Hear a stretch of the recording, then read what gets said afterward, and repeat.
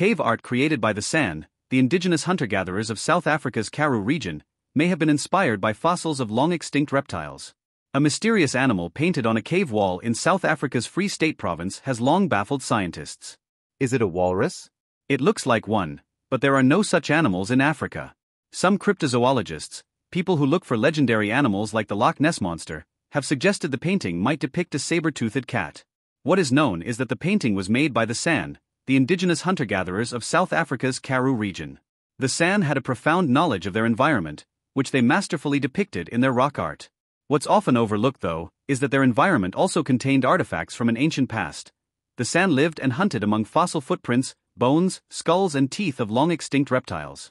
In recent research with my colleagues, we showed that the San discovered dinosaur bones in Lesotho, which borders the Free State. They also painted dinosaur footprints on cave walls.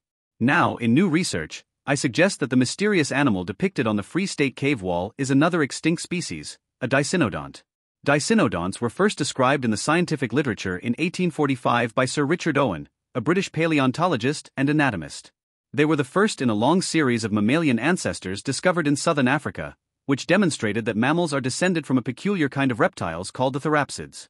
The painting was made at the latest in 1835, which is when the San left the area. But it could be much older as the San have inhabited the area for thousands of years. This means that this dicynodont was depicted at least 10 years before the species was officially discovered and named.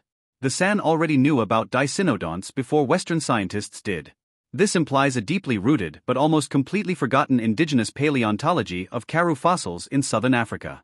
It also implies some level of pre-scientific inquiry about fossils and attempts to reconstruct extinct animals before Western scientists did. San paleontologists. The southern African Karoo area, including parts of the Free State province, is packed with millions of fossils. Most of them belong to dicynodonts. These mammalian ancestors lived about 265 million to 200 million years ago. There were many species and great diversity among those species, with body size ranging from mouse-like to rhino-like. They were the dominant species of their time, much like antelopes dominate the Serengeti today. As such, they have left a rich fossil record, including conspicuous and often very large skulls and teeth that litter the ground where Karoo rocks are exposed.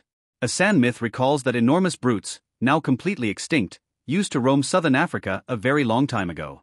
This story may refer to these dicynodont fossils, which the San might have discovered and tried to interpret. The tusked animal of La Belle, France. For my new paper, I studied the curious painting, known as the horned serpent panel, that has baffled so many.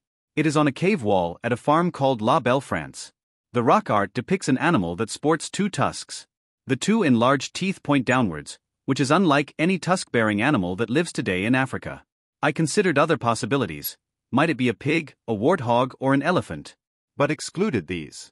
The only animals alive today that have two large downward-pointing tusks like those of the La Belle France animal are walrus. But no walrus has ever lived in sub-Saharan Africa. Dicynodonts, however, did, and their fossilized skulls have conspicuous tusks. I found many fossils in the immediate vicinity of the painting, which supports my hypothesis that the San discovered dicynodont skulls and bones in the area, then drew a reconstruction of the living animal as they imagined it. In addition, the body of the tusked animal from La Belle, France, as painted by the San, is strangely flexed like a banana, a pose that is commonly encountered on fossil skeletons and is called the death pose by paleontologists.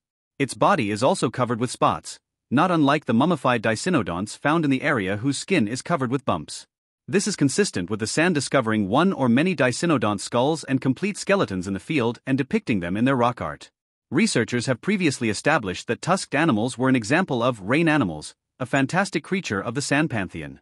Rain animals can take many forms, usually inspired by real-life aquatic animals, but this is the first time it would have been inspired, at least in part, by a fossil species.